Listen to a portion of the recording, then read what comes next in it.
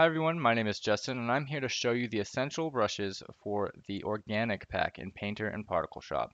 These are some really great brushes that help you to distribute an organic kind of matter over anything that you might need to add to as far as organic, or something like this. As you can see, the background of these organic brushes is a bronze statue that I added kind of what looked like it had been sitting there for, a particular amount of time that it started to add some growths and such. We're going to go ahead and go over some of these brushes and how that each one of them acts, so that again you know what kind of brushes that you're getting when you buy these. So I'm going to start off with the top. This is the bark brush, and this brush is a little tricky. When you first probably try to use it and you make a stroke, you think, well, that's not really bark. But if you back up and you just let your pen touch it very lightly, you have a very rough material. And the way that I've made these is so that if you were to enter a dark part of a tree or somewhere, such as up here in the dark, that if you press a little harder, it became soft. Because fundamentally, in softer areas, we have less texture. And so that's the reason that this is made the way it was, is because a lot of times when we use texture in a picture, we are actually applying texture in places it shouldn't. For example, if I took this and if I added some texture in the dark spot of this, or maybe let's try this. A lot of times this is what makes a digital painting look digital, and this is pretty, it's very hard to tell in something as small as this, but essentially what can happen is we have a shaded part of our picture that we over texture. And again, in the darkness, if you look around you in maybe a place that has shadows, you'll see that there's a lot less texture because the light is not adding to that tooth in the texture. So that's why that we have this soft to dark, so that you can add that. And it's, as a photo editor, you want things to be realistic. So let's go ahead and add some of this so you can kind of see what it looks like here. I'm not going to use anything. There we go. Maybe just some white. Maybe I want to add like a highlight or something. Oh, it's picking up on my pink. Okay, and then over here I'm going to add it. I'm going to press kind of harder. There we go. And that's a very small example, of course, but you can kind of see what it looks like laid down, especially if you're on a tree or something you just want to be more tree-like, a piece of wood or a prop. Let's go ahead and move on to foliage. And this one is very interesting also because a lot of times in organic matter, when we're doing a painting or something and you want to do the nearby brushes, um, you kind of, if you look at a lot of the master paintings, they're kind of, it's an abstract matter. It's over there, it's in the bushes, and then we might have the light kind of define the bush. That in illustration, I'm still trying to get actually good at myself, as far as paintbrushes, but this helps us to kind of do that for us in a picture. That if you want to add some foliage over here, so we're going to tap that, try it bigger, maybe smaller. Oh, there we go. And this kind of adds that chaos, especially if you make a stroke like that. That's going to add. You see how that looks almost like a bush that's overgrowing that part of his leg. We're going to back out because that doesn't look very good. Let's go on to grass here, and this one kind of actually I'm gonna redo these because this kind of adds to the foliage. We can add a grass that's color select, and I'm gonna pull some of that out, almost as if there's some kind of big long strands of grass growing back there. Adds to our stacking of organics or growth. And you can kind of see as a brush stroke that this just has many strands.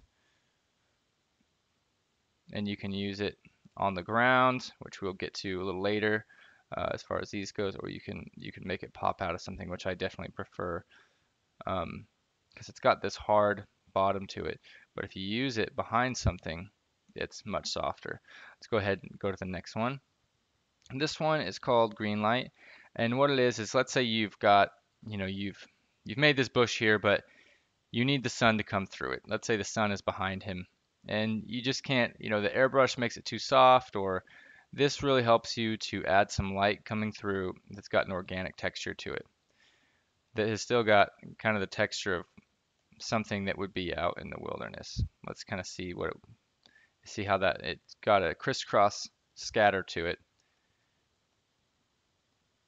and you can really apply that to any plant. Let's go ahead and back out of everything now.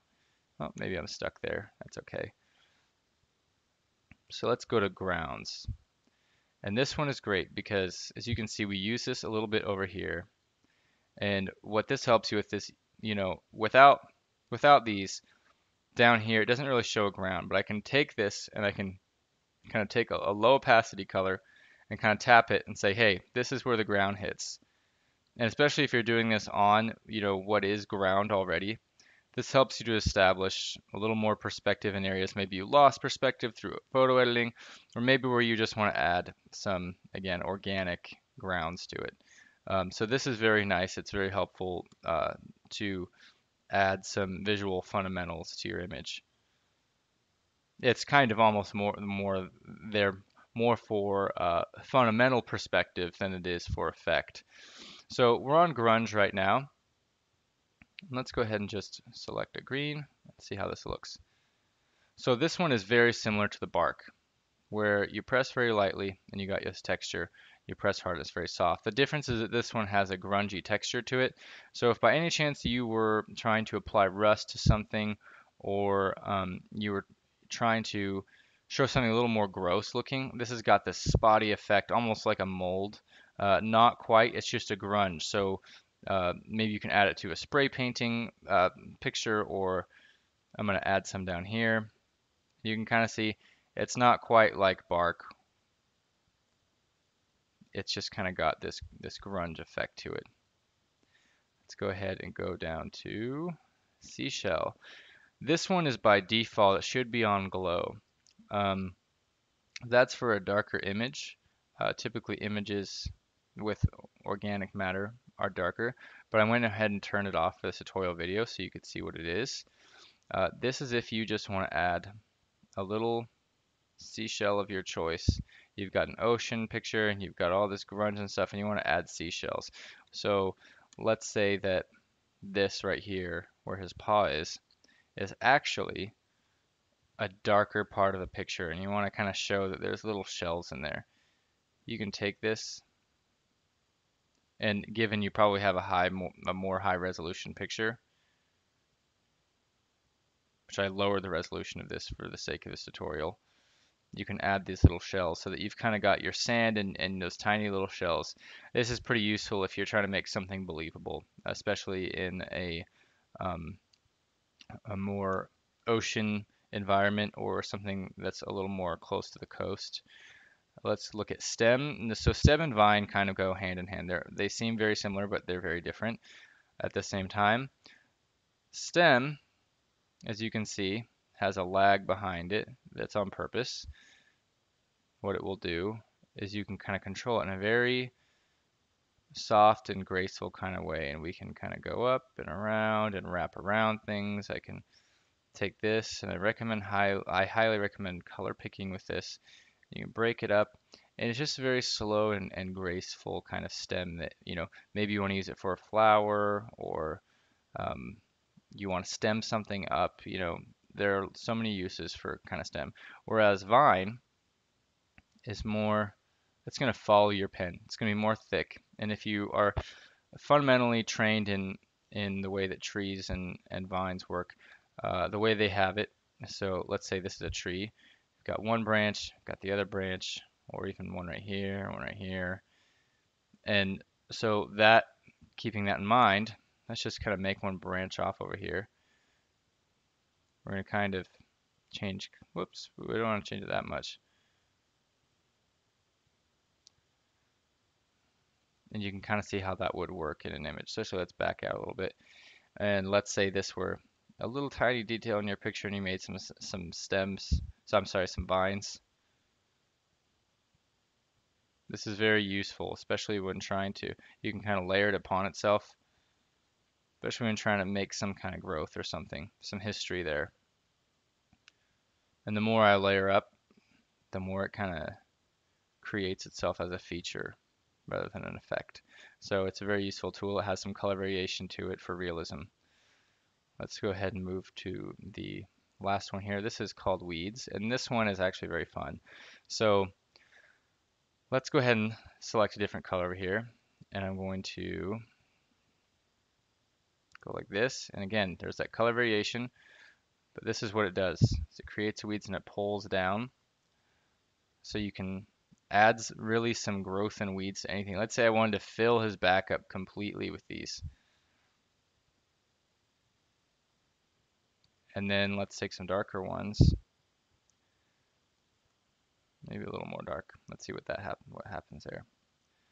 Less saturated, more dark.